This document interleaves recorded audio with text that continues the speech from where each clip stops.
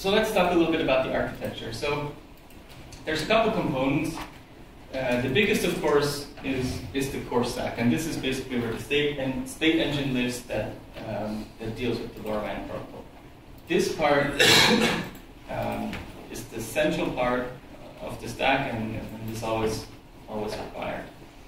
Then that portable core builds on top of what we call a portable runtime, and that runtime I split into three different parts. You can debate how to split them up, but I usually do it in three different parts. One is runtime, which basically deals with scheduling.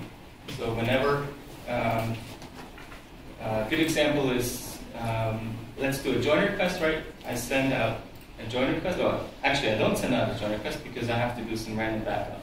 So first of all, I have to wait, a random backup period. So that means I have to schedule something to happen later. Then I do this. When that happens, I do the actual transmission. Then 5 seconds later, I have to schedule a reception for the first receive window for join accept. And then maybe 1 second later, I have to schedule another one for the second receive window to join accept if I didn't receive it in the first one. So that's this part. So whenever the stack needs to do something in the future, it uses the runtime to schedule something. Then, of course, we have the radio driver box, which is basically an abstraction into the radio. So as you know, all the radios have different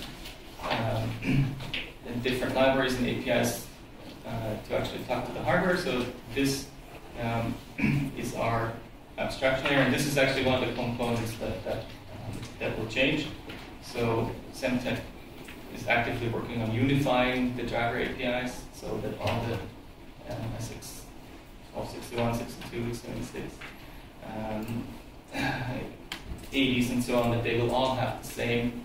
They will have a unified driver API which sits on top of the specific APIs. And that, of course, once that is available, will also filter in here. Then we can get rid of our abstraction and just use the generic one.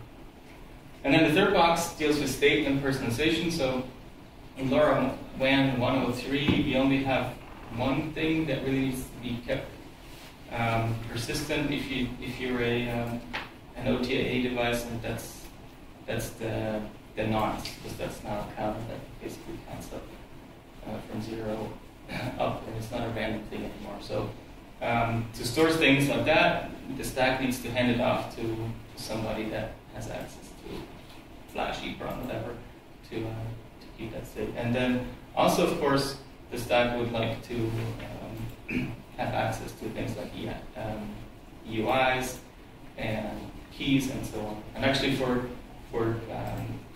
crypto stuff, there's now also an abstraction to enable the use of cryptographic modules.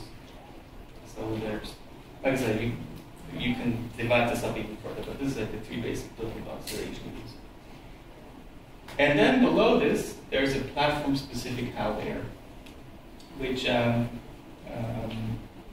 implements the things on the actual hardware. So if we do a scheduler, we probably need a timer. So this would live down here. The HAL would have a timer, which would then fire whenever the runtime wants to have something scheduled, for example. And then at the bottom, we have the hardware. Now, when you want to port this stack to some platform architecture, you'll need this. You can use these, but you don't have to. So you can draw the lines of where you want to abstract, wherever you want to. We have, as part of the stack that is in GitHub, there is an implementation of this for the STM3210. So if you start with that, then you have everything you need. If you have a different STM, then it's probably easiest to use all the boost stuff and just read or change the green layer. If you have something completely different, the lines that you might want to draw are maybe like this. If I confuse you completely, please let me know. You can ask questions anytime. This is a small group that's awesome. So the stuff you mentioned on the GitHub can be run on a PC or must be run on some board with this appropriate hardware with LoRa? So as it comes from GitHub, it's made, if you just type make and do nothing else, it's made to run on this one. This is one of the Nucleo Explore or Discovery boards, which comes with the Murata ABZ module.